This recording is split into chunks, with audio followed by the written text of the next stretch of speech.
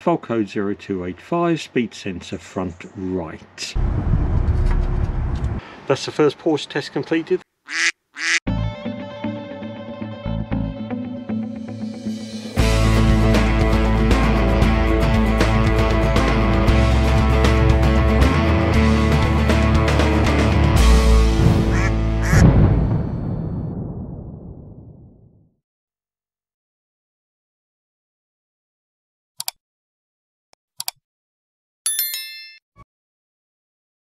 Hello, welcome back to the Double Duck Garage. I'm looking at my Porsche Cayenne 2006.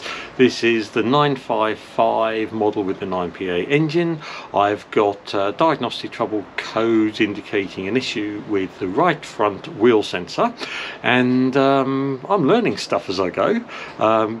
You know, proving or disproving some of my assumptions, proving that I most definitely do not know everything I'm doing. Most definitely I am an amateur, and most definitely I am going to learn an awful lot over the next few weeks whilst I try and sort this out. God, it's so noisy and windy out here. Firstly, thank you very much to everybody who's commented on the first video, especially Opal Mountain Mechanic. He's somebody that I know, and he is actually a professional mechanic. He has suggested that I bypass the wiring from the sensor to the PSM module, and obviously if the problem goes away, then it's to do with the Loom. If the problem stays, then it's to do with the PSM module itself or the pickup at the other end. Secondly, he's explained to me how that pickup works, and it's not, as I totally incorrectly assumed, a reluctor ring with a sensor. It's actually a magnetic ring in the wheel bearing, and the sensor picks up the change in the magnetic field. So if the magnetic field in that ring has got damaged, that would be the reason why I've got this erratic signal coming out. He also suggested checking the sensor for signs of contact with the bearing. Till now I was unaware that you could get this magnetic ring in the bearing. I was also unaware of this that allows you to see the magnetic field, so I've ordered one of these as well.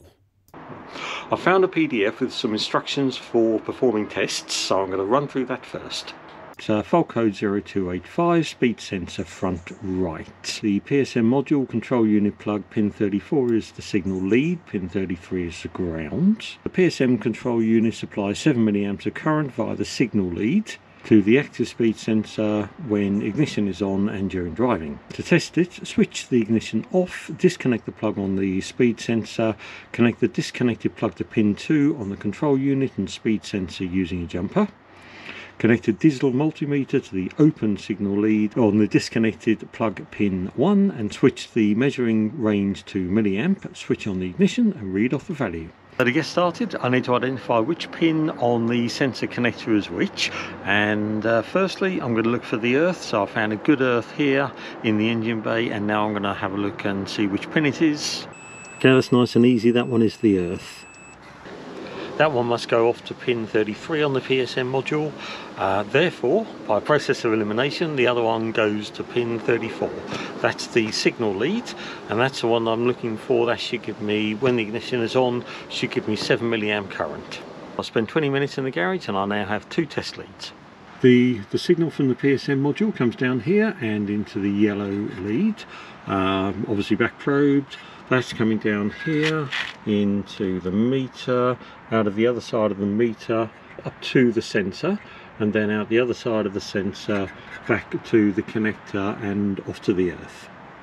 So I'm set up on milliamps, and I'm going to turn the ignition on, and in theory I should see 7 milliamps, so fingers crossed. That's the first Porsche test completed. That's proved that we're getting 7 milliamps as near as down to the sensor from the PSM module. I also know that I've got a good earth from the sensor. Going to head back to the garage, have a quick look at the PDF with the troubleshooting instructions, find out what it says about that result, which is obviously looking fine, and find out what the next step is. Okay, so I know I'm getting 7 milliamps, prove that with the multimeter. So step number 2 is replace the front right speed sensor. That's been done already. If the fault is not remedied by replacing the speed sensor, the wheel bearing with multiple pole ring must be replaced. End. The challenge I've got now is to get into there and run 2 wires directly from the back of the PSM module down to the sensor. Not 100% certain if I'm going to be able to do it, but I think first thing to do, disconnect the battery so that I can get in there, pull things around, disconnect things and have a good look. This isn't going to happen. I've really done a bit of damage. I don't want to do any more. I've tried it with the connector on the PSM module and off. I can't get it to shift. There's at least 1 clip on each side and this one on the top that I've already cracked. So I think I need to do the sensible thing, leave it alone for the time being. It seems an almost 100% certainty that I'm going to be changing that bearing. Opel Mountain Mechanics seems to think that's going to be the problem, and the PDF tends to back that up. I am, however, quite interested in just indulging myself for a couple of hours and just taking some traces with the new Pico scope. Right, it's one of these frustrating afternoons where every time I come out here it starts raining. But what I'm trying to do, and hopefully it will happen before it chucks it down again, is get a trace on the Pico scope of what's going on at the centre. What I have here is the Pico scope connected to my laptop. We have the earth of the sensors connected to a ground. This goes up to that earth point in the engine bay. And then I'm back pinned into the sensor connector. The ignition is on, the car is in neutral. I am just going to boot up the Pico scope, spin the wheel and capture the traces. The red line is the signal from the PSM module and the blue line is the ground back to the PSM module.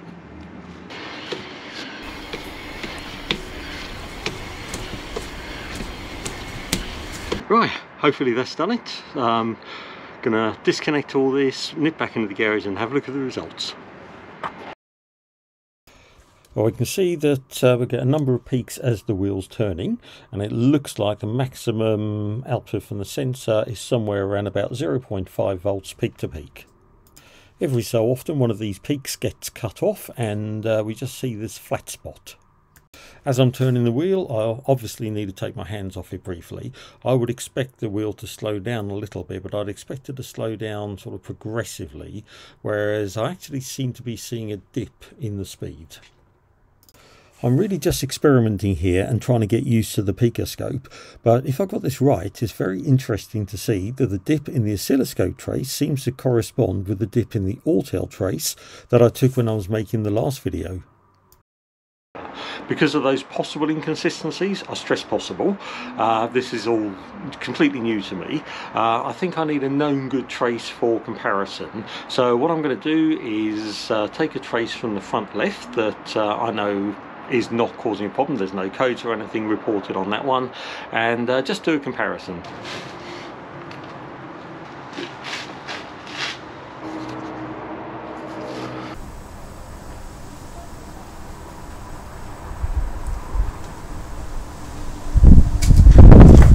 I couldn't get any sort of signal out of this near side sensor, yet I know it works. I figured I'd best take the wheel off again and just check all my connections.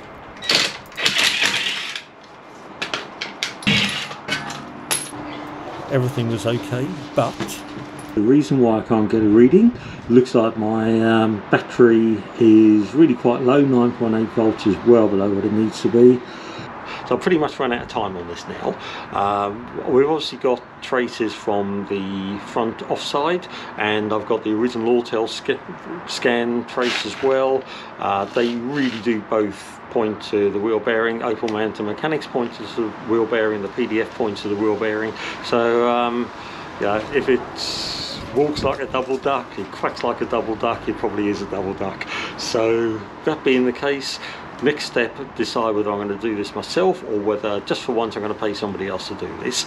This project's been dragging on for a long time because I've just got so many calls on my time at the moment that I really struggle to get to it. So I might just actually, just for once, pay somebody else to have a look at it, confirm the diagnosis and repair it. One way or another, I will do a follow-up video to this and I will let you know exactly what happens, whether the diagnosis was correct, whether it wasn't, and hopefully tell you what the fix is as well, which I think, let's face it, we know is going to be the wheel bearing, but obviously confirmation will be good.